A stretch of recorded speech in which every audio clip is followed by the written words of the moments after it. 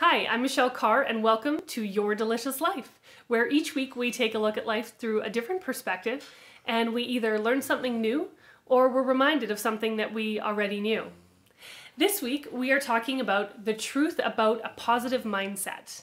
Now it would be great if we could go through life with the theme song of an animated film playing in our head, skipping along and pooping out rainbows and farting out fairy dust. But life doesn't always work out that way. And it can be hard to have a positive mindset, but it's really important, and that's what I want to get into today. Now, if you can picture a time when you have visualized a positive outcome in your life, something working out the way you hoped it would, and when you imagine that happening, and you're thinking about what it looks like, what it feels like, you notice a calmness come over you. Your shoulders drop, your heart rate is slower, and there's just this sense of, yes, things will work out exactly as they should, and that's going to be exactly how it needs to be. But when we stress about things and we worry about the outcome, that's when the shoulders get scrunched up, that's when the heart rate starts going faster, and that's when we start to really stress out about what's going to happen. And we try to control things that aren't within our control. And that's when things can get really hard. We know a positive mindset is beneficial for us, both mentally and physically.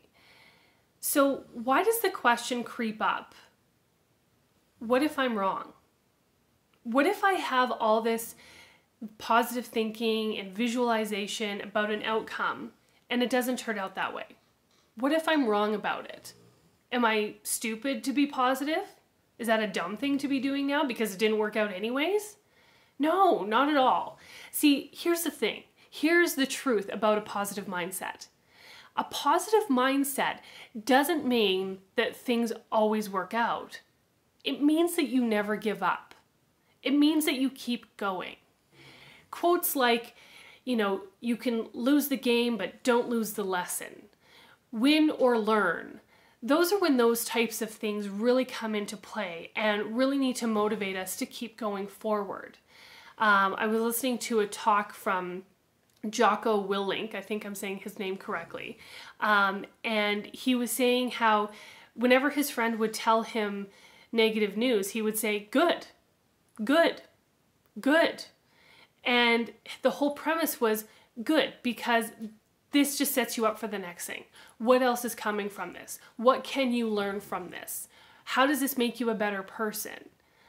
It's not necessarily the outcome that's what's important. It's that we stayed in a positive place. It's that we didn't let our shoulders scrunch up. We kept them down. We didn't let our heartbeat start racing over things we can't control. We kept calm about what we could do, and we took action where we could, and we didn't worry about what was not in our control.